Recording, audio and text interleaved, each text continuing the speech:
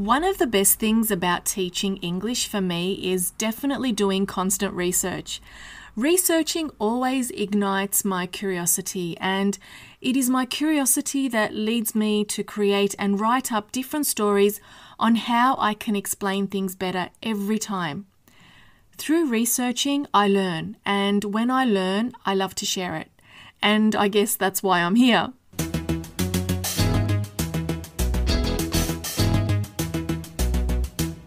Today, I chose to talk about the days of the week and its pronunciation. Now, you may think, how easy? It's so basic. Why is Ella doing this? But as I said, I love doing research on the words, and I want to share it with you guys because every single word has its own meaning. When you do further research, a story comes out, and it is those stories that fascinate me. And it is that story that makes these words memorable and that language beautiful. Remember, every language has its own words, stories, meanings, and history that comes with its own unique melody and tone. And these words are connected to roots. If you research the root of the word, that is when things get really interesting and the stories come out. If you want to study the origin of words and the way in which their meanings have changed throughout history, look at etymology. Etymology is the study of root words. So the first time I heard of the word etymology was in 2006. I was working as a graphic designer in Istanbul, and as you know, my background is in design. And a friend of mine at work, she was a bookworm, she was a journalist, and she was always looking up different words. And she told me about etymology. And at that time, I was learning Turkish, so I was always trying to make a connection with the two languages. So etymology for me helped me a lot along the way. And I found it just fascinating how the root of the word was just connected to such history and the different cultures.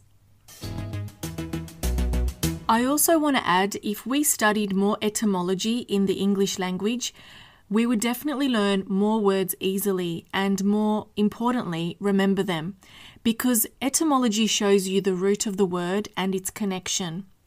That's why I'm a strong believer that etymology should be taught in schools and universities when learning English. I have so much to say about this, but I'll leave it for another time. Okay, let's get back to the days of the week now. Monday, Tuesday, Wednesday, Thursday, Friday, Saturday, and Sunday. And which preposition do we use with the days of the week? On. So, on Monday, on Tuesday, we spell Tuesday as Tuesday, but the pronunciation is Tuesday. Wednesday, we spell it as Wednesday, but the pronunciation is with a Z and the D is silent. Wednesday. Thursday. Again, Thursday, but we pronounce the S like a Z. Thursday. Friday. On Saturday, Saturday, Saturday, but the UR comes out as Saturday, and on Sunday.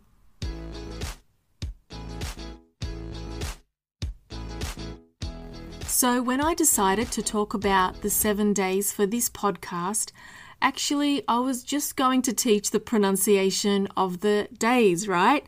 Till I thought, well, where did these days of the week come from? Why is Monday, Monday? And that's when I did further research. So listen to what I found out. The Babylonians named the days after the 5 planetary bodies known to them. So after the sun and moon, which is Sunday and Monday, so from Tuesday through Saturday, they named it after the planets. So Moon, Monday, Mars, Tuesday, Mercury, Wednesday, Jupiter, Thursday, Venus, Friday, Saturn, Saturday, and Sun, Sunday.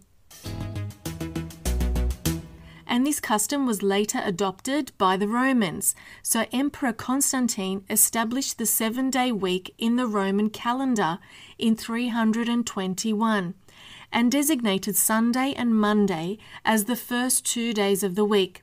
So the other weekday names in English derived from Anglo-Saxon names for gods in Teutonic mythology.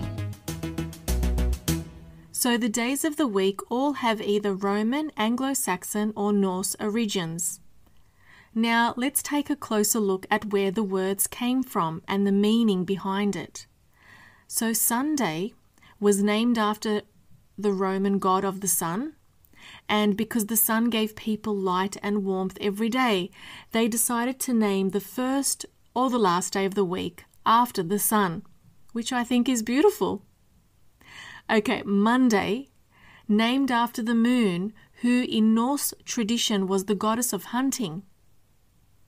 And the moon was thought to be very important in the lives of the people and their crops.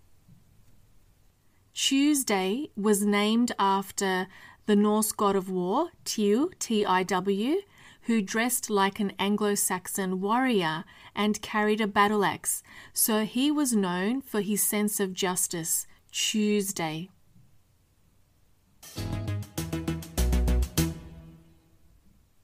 Wednesday was named after Woden or Odin or Woden as they say, who was a Norse god known as the most powerful of them all. Wednesday. Thursday was named after the god of thunder, Thor, Thor's Day. He dressed like a warrior and carried a bolt of lightning. Thor's Day turned into Thursday. Friday is named after the wife of Odin. So some scholars say her name was Frigg or Freya, and she was known to be the Roman goddess of love and beauty. So that's where Friday comes from. But remember, if we go back to the planets, Friday means Venus, and Venus represents love and beauty. Saturday was named after the planet Saturn, but Saturn was also a Roman god named Saturn, who represented the god of fun and feasting. Maybe that's why Saturday is a weekend, because weekends are always fun, right? And we have come to the end of another Ella Style English podcast. I hope that was interesting for you, because it sure was interesting for me.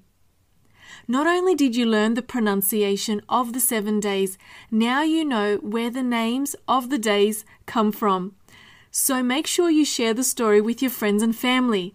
Remember, the more we share, the more we learn from each other.